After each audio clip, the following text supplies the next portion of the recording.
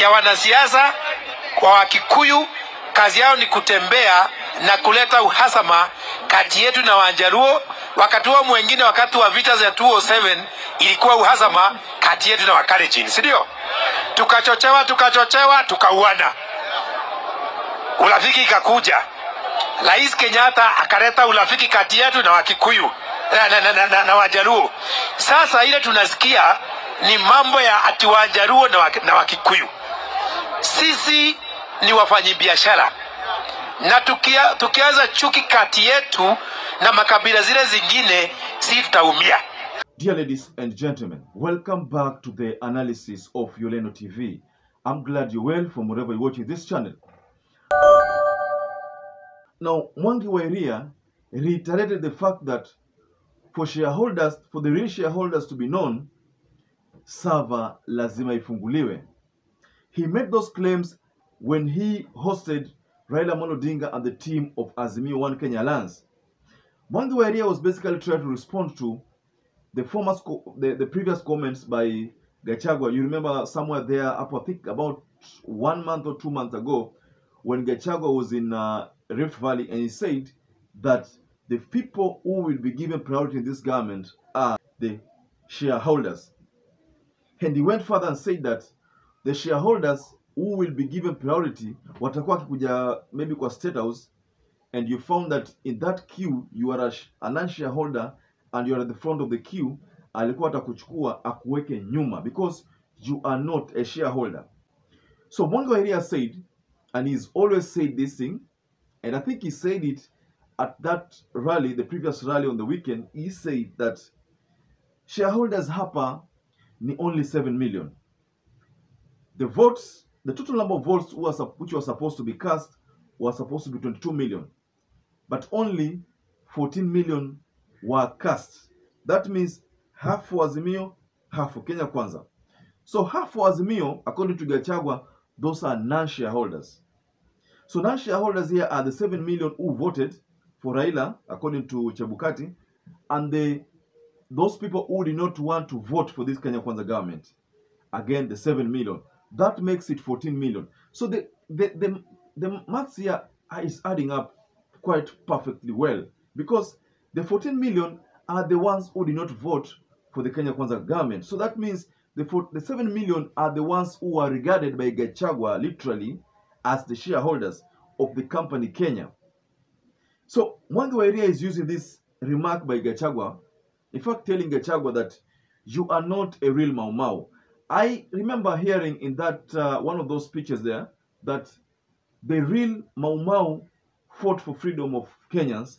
The real Mau Mau did not badmouth people, but they are saying that GACHAGUA is exhibiting something totally different from the real Mau Mau. In fact, I remember somewhere that they went to an extent of saying that hata sura ya GACHAGUA haionyeshi kwamba ni Mau Mau. So those are some of the things which are said against GACHAGUA, and I think this same round GACHAGUA has met his match. MWANGI wa IRIA is the perfect match for regarding GACHAGUA. So MWANGI wa IRIA is going further and saying that we want secession. I don't want to talk about this matter of secession much because it is not something that I intend to analyze on in this channel, but that's one of the things he talked about, secession. He even got further and said that the government is full of, what we say, mischief. I call it political mischief because the people there talked about being shortchanged. So they're saying that the government is full of mischief. One of the plans of MWANGI wa IRIA in that meeting is to recruit 3,000 members through a leader whom he fronted. A young leader who's supposed to be part of the MDD, and you saw that inauguration of that youthful leader who is tasked with recruiting 3,000 youth members who were supposed to lead the demonstration. Mind you, MWANGI wa IRIA said that he is going to head a maandamano of the Mount Kenya. So take a look at this.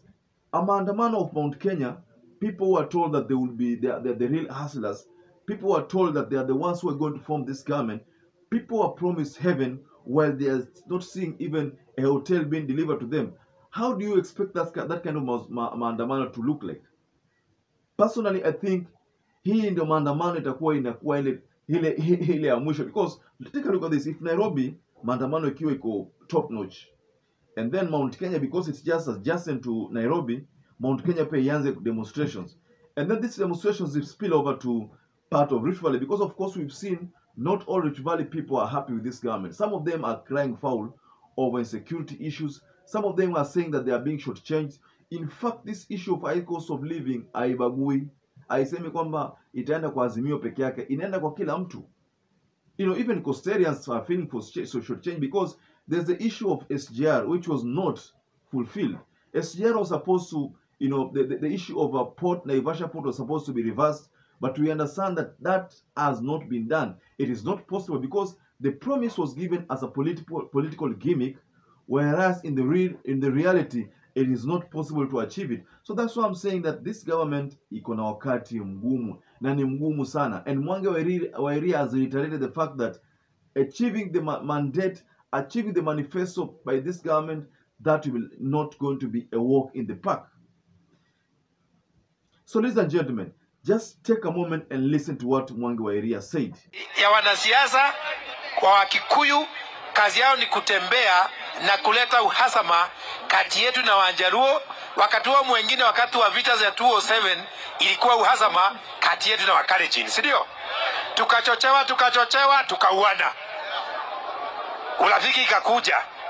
Rais Kenyatta akaleta urafiki kati yetu na Wakikuyu na Wajaluo. Sasa ile tunasikia ni mambo ya ati Wajaluo na Wakikuyu. Sisi ni wafanyabiashara, na tukianza chuki kati yetu na makabila zile zingine, si tutaumia. Ukienda Kisumu unakuta Wakikuyu wakiuza mali, ndio? Wewe unataka tupigane na Wajaluo? Unataka wale Wakikuyu wetu, brothers zetu wako Kisumu wakiuza mali wafanywe nini? Ile nilikuwa nataka kufanya leo ni kuanza safari ya urafiki kati yetu na Wajaluo na kabila zingine, si ndio? Hapa kuna Mjaluo, kuna Mbaluya, kuna Mteso, kuna kila kitu. Hii injili inahubiriwa hapa, na sana sana na GACHAGUA, ya uhasama. Huyu ni mzee wa kuita mwenda wazimu kweli? Si ni kama babu yako? Si ni kama baba yako? Na unamuita hiyo majina kwa nini? Wewe una babu yako nyumbani. So from that video you can tell very well that Mwangi wa IRIA means business. So ladies and gentlemen, kindly give us your comment below the comment section, and once again don't forget to subscribe to this channel, give us a like, hit the notification bell, and once again I'd like to urge you to stay safe, stay blessed until we catch up again in our next analysis.